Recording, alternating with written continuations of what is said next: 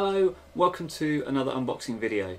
If you come to this channel expecting Microsoft Teams and development videos, those are the things I normally do on this channel, but I do occasionally do other things, and unboxing videos are one of those things sometimes, and this is one of those. So if you only care about Microsoft Teams or software development, feel free to skip this one. This is an unboxing kind of setup, first look of a lawnmower. This is a Hyundai HYM460SP Lawnmower. So disclaimer, I paid for this completely with my own money, and the reason I'm doing this video is this is the video that I wanted to watch but couldn't find before buying it. All the kind of things, all the questions I had but couldn't find answered anywhere. So I've not looked inside this box other than to get this paperwork out, which we're going to go through in a minute. So I will be coming to it with you for the very first time. So this is the box it comes in. The box is also fairly big. In terms, it's kind of 73 centimeters by 57 centimeters by 52. The only other thing I've done prior to this video is have a glance through the paperwork. One of the things that was in here was a flyer, and this flyer basically says that Hyundai recommend Aspen as a petrol source rather than regular unleaded petrol, mainly because it's got a longer shelf life. And so actually I went ahead and bought some of that stuff here. This is Aspen 4. It's a substitute for unleaded petrol, and it's basically the same as unleaded petrol, it's just purer, and has a longer stable life. So it's got a lifetime of kind of 3 to 5 years. What that means is I can leave it the fuel in the lawnmower over the winter, for the kind of 4, 5, 6 months when I'm not using it, and it won't be a problem. Like I say, I paid for this with my own money. The last thing I want is in a year or two to be fixing problems with the carburetor or whatever because I've left petrol in it over winter. At the same time, I also don't really want to be draining it down. Okay, so let's start off by having a quick look at the paperwork. We have this flyer about using Aspen. This is the main manual. We also have a quick start guide. That's a general quick start guide for all lawnmowers. It's got some things in here about the assembly and basically how to set it up and get going with it, and there's a link as well to a YouTube video. I did have a look at that YouTube video actually, and it's pretty good, but I don't think it's quite as real life as this, so that's what I'm hoping to inject here, a little bit of real lifeness. It's also got some stuff about adding oil and petrol, the starting procedure, the stopping procedure. So it sounds like this is pretty much everything I need. Perhaps I'll start with that and use this kind of when I need to. Alright, so let's have a look in the box. We also have a happy with your purchase, please leave a review. Right, what's in the box?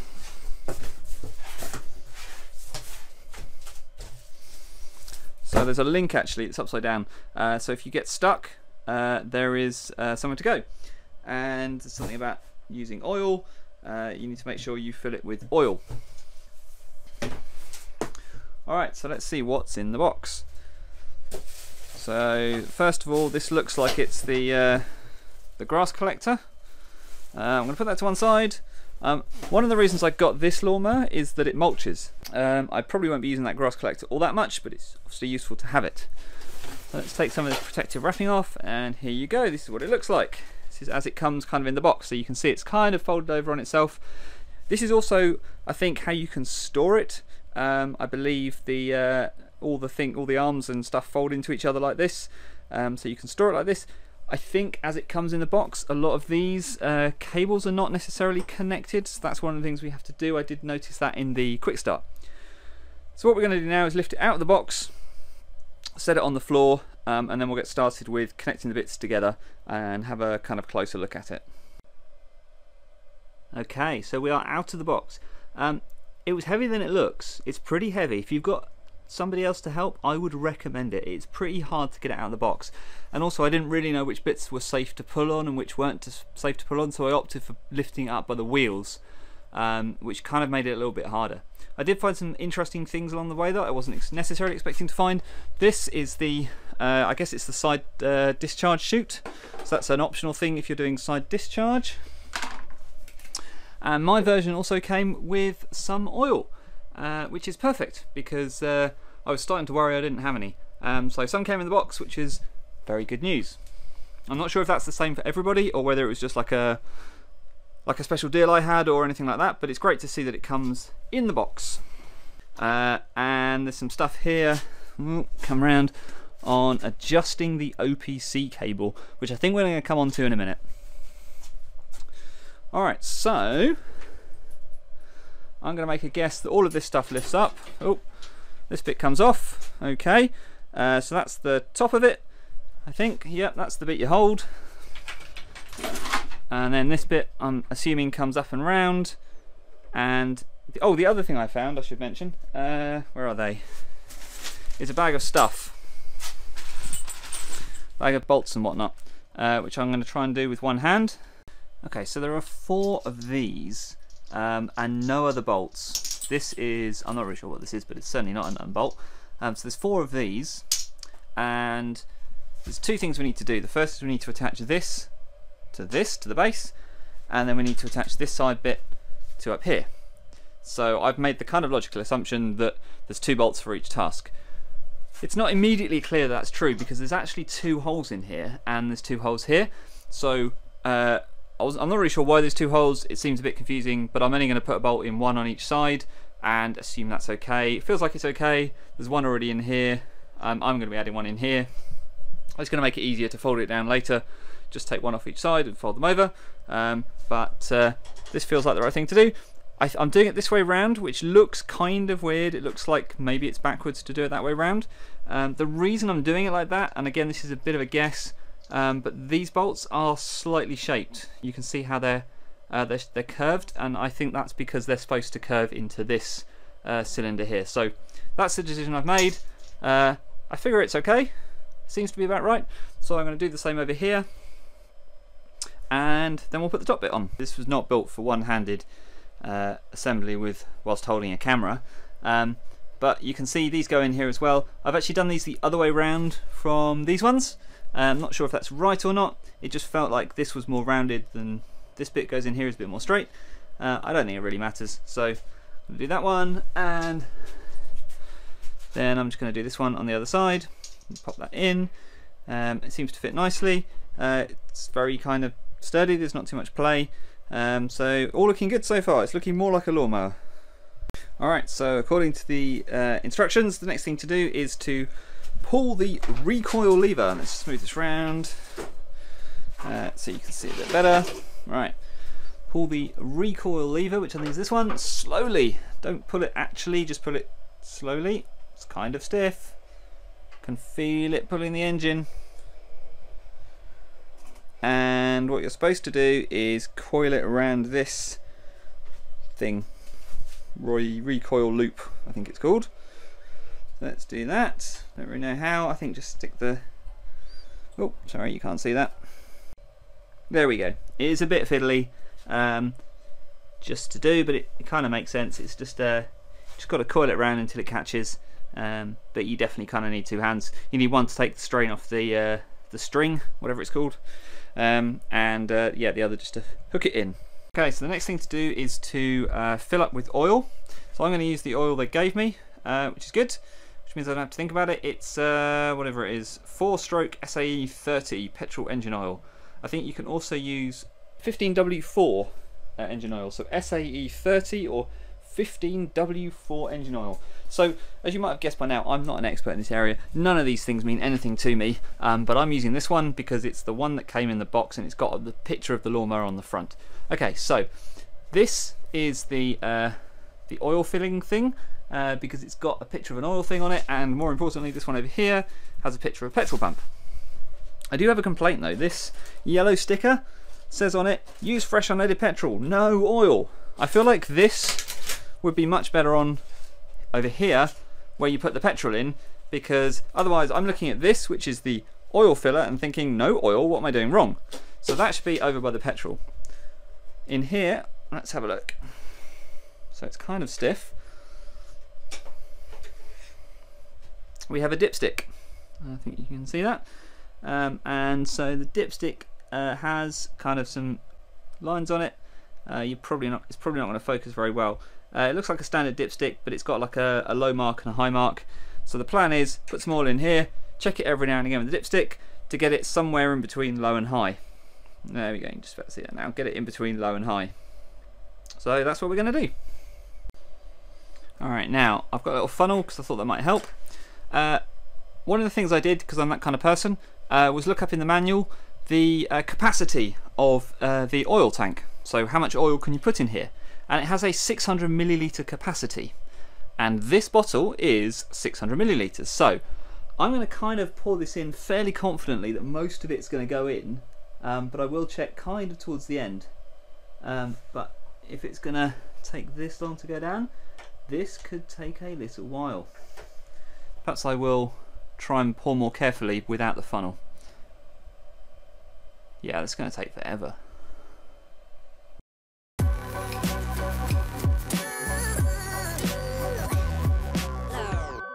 Alrighty, moment of truth.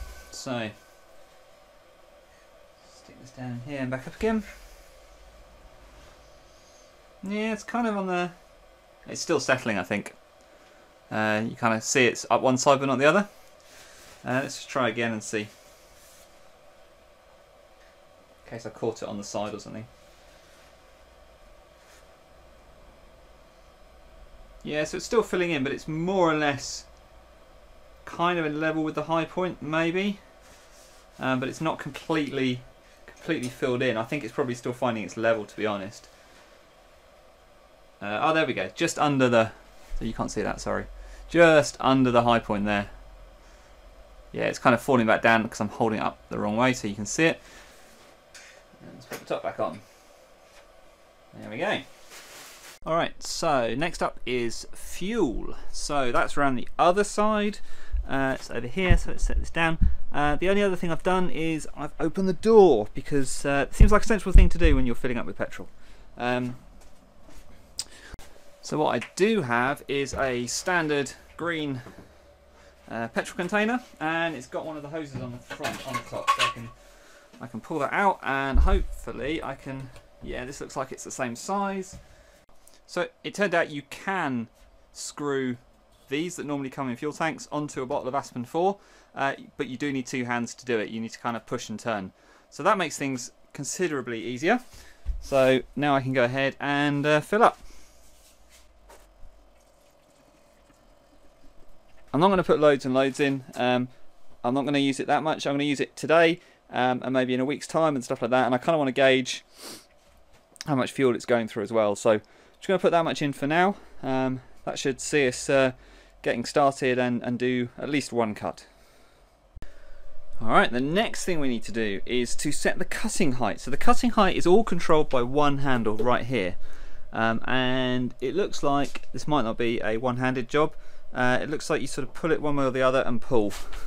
Okay, so by putting one hand on here, I can pull this out and then go up, and I can go up and down, and you can see that it raises all the wheels at the same time. And I'm going to put it right up to the top, maximum height of cut. It's recommended you do maximum height of cut when you start, when you first start the machine up. So that's what I'm doing. The other thing I want to do is make sure that the mulching plug is in. Like I said at the start, I want to use this for mulching. So under here, you can see, well, I've never seen a mulching plug before, so I guess that's it. I've no idea really. Let's have a look, see if it comes out. Yeah, I don't really know. I mean, I guess it's a mulching plug, isn't it? It's, oh, there you go. It does come out. It looks like this. Alright, so I'm going to guess that's the mulching plug. If you don't want to do mulching, take it out and you can see the blades in there. Very nice. And if you were doing rear discharge or putting the bag on or anything like that, you would take that out.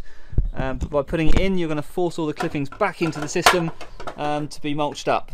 The thing I haven't done yet are these cables. So these were kind of coiled around the handles when we put them together, and they still don't go anywhere. They're going to connect to the two handles up at the top. I think that's the operator handle, the OPC handle, so it cuts out when you're not looking at it, when you're not holding it, and the drive handle to make it go. So we'll do those in a minute. I'm just going to fix the mulching plug, and then we'll put these cables in. Alright, so there's two cables, and you can see they go to slightly different places.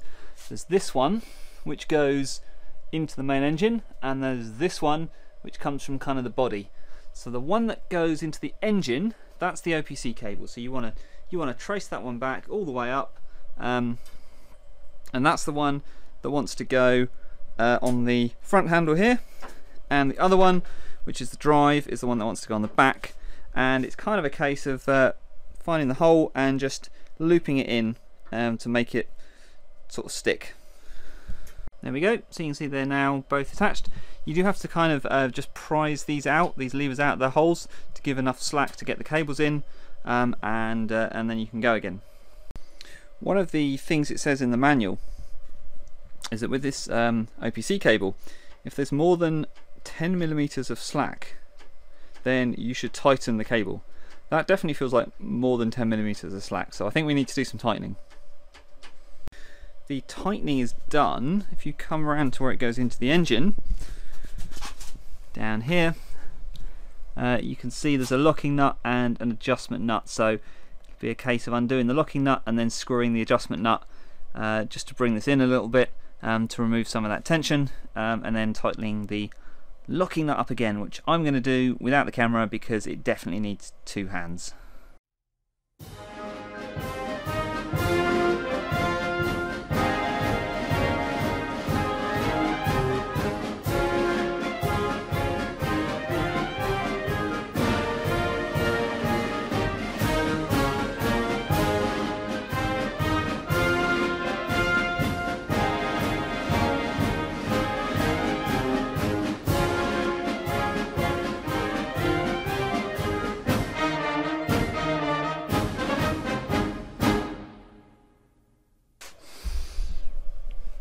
The drive cable also has a similar adjustment right here, but actually for me there is really no real play in this kind of drive cable, so I'm not going to touch that too much for now, but the OPC one was definitely worth doing, and now it's much happier.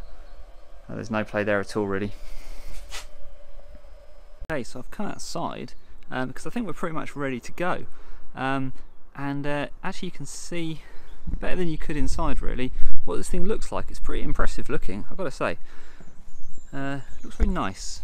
So the plan is I'm going to push the primer 5 times, I'm going to hold down the OPC lever, and I'm going to pull this until it starts. Assuming it starts, I'm going to go up and down a few times. I'm not going to do the whole lawn. I'm just going to do a strip or two just to get a feel for it. I'm going to keep it on the maximum height because I just want to get a feel for what the mower's like.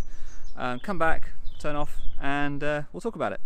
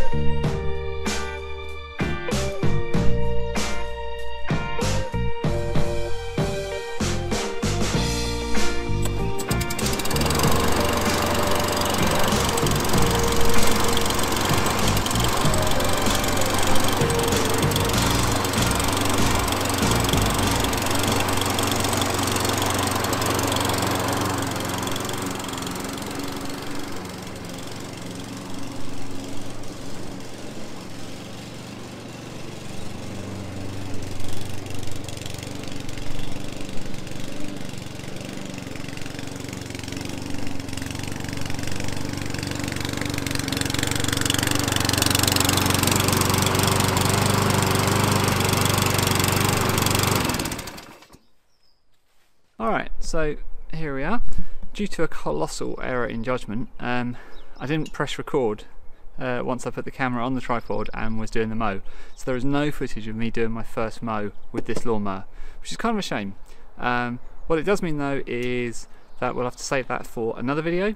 I don't know if you can see, but the lawn looks really nice. It's a fairly high cut still, and mulch. There's no evidence of kind of clumping or anything like that. There's a little bit of clumping on some of the wheel tracks. I kind of give it a break because the grass is pretty horrible and wet. It's March here, we're only just into spring, but it's nothing compared to what I'm used to with another lawnmower I've had, electric, which just really isn't powerful enough, and yeah, it doesn't do mulching, and you can't just leave it. It's just like clumps everywhere. So let me just go in for some close-ups, but I'm really pleased with how it looks. So it's still quite long. I haven't really cut it short. It's because it's you know, we're still kind of March time. It's not a good practice to be cutting it really long anyway. You can see how nice and even it looks. The cut is really nice. I'm very pleased with how it's come out.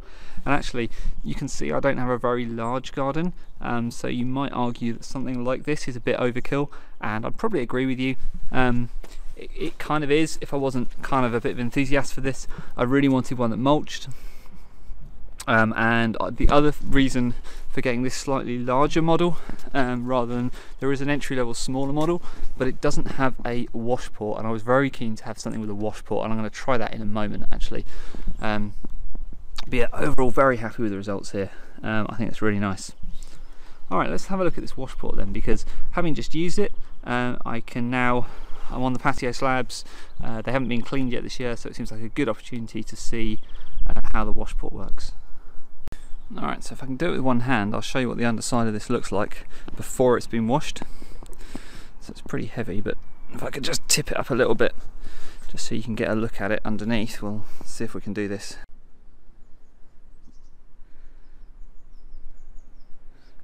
You can see there's some grass on here, just one use, kind of 10 minutes maybe. Obviously some grass clippings stuck to the top. Those are the kind of things we want to try and get rid of if we possibly can. To the wash port. Okay, here you can now see the water gushing out, and then you turn the thing on and engage drive, I think, and that's it. Not engage drive, you know what I mean, like turn it on for a bit and see what happens. So let's give that a go.